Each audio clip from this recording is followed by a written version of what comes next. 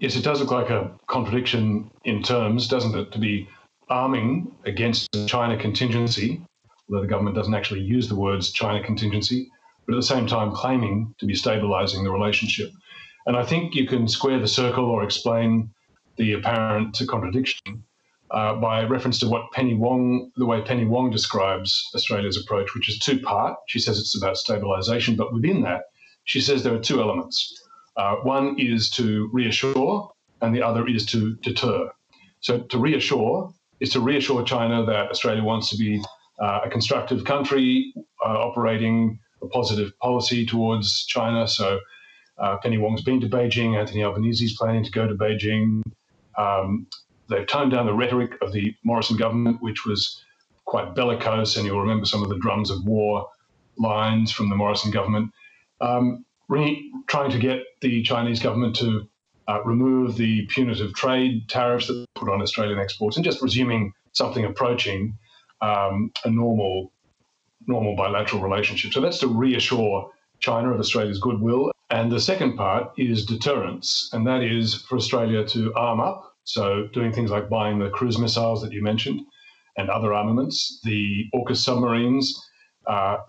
These are designed to give Australia the strength to try to deter China against any military adventurism in its region. There's an old definition of diplomacy, Yvonne, which is that diplomacy is saying nice doggy while you reach for a big rock. So if you like, this is my own interpretation here, but if you like, the reassurance part is saying nice doggy, the deterrence part is reaching for the rock. Interesting interpretation there, Peter. Meanwhile, former Prime Minister Kevin Rudd has noted that China is no longer a status quo power. What does this mean, especially with regards to Beijing's strategy in disputed territorial waters such as the South China Sea? Yes, what Rudd was getting at in that speech in Singapore, which I reported, was that China is now a country that doesn't want to preserve the status quo in international relations, but is a revisionist power, and it wants to revise a bunch of things. In the biggest picture, it wants to revise the order of world events and world power and hierarchies. More specifically, it wants to revise where its borders begin and end and other countries' borders begin and end. So it's continuously using muscular but non-kinetic power, so therefore not going to war, but pushing and shoving against other states and nations. The Philippines, there are Australian naval vessels there conducting regular military manoeuvres with the Philippines right now, as we speak, as a matter of fact. But also China has been famously intruding into the exclusive economic zone, building islands and military bases in waters also claimed by Vietnam, Philippines, Malaysia, continuous intrusions into the airspace of Taiwan and also into the airspace of Japan, continuous, or I should say rather episodic, violent encounters across the Himalayan border with India. So that's the sort of thing that Rudd is getting at, is that China is trying to overturn existing borders, existing norms, and create a new power structure with Beijing at the top.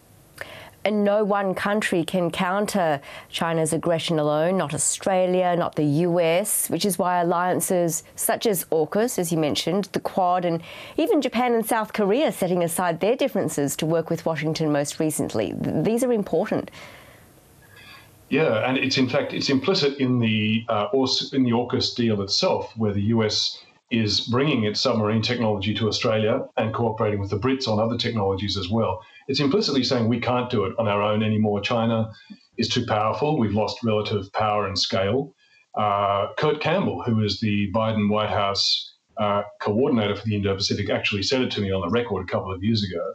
He said, we, meaning America, can no longer deter China alone. We can't do it alone. So, yes, all of those arrangements you've mentioned are part of a gathering international collective deterrence, is what the wonks call it, where the US and its allies in the region, including Australia, including, as you mentioned, Japan, South Korea, the Philippines, but also non-allies, so countries like India, Vietnam, are now also increasingly cooperating with the US to hedge against or to deter Chinese expansionism in the region. And perhaps the most fascinating recent thing that's happened, and you just mentioned it then, Yvonne, is that the Japanese and the South Koreans have set aside some really deep hostilities and animosities between those two countries to come together on Friday in the US, in Camp David, at Joe Biden's invitation, to join hands, declare a trilateral partnership and to critique China's behaviour, regional reaction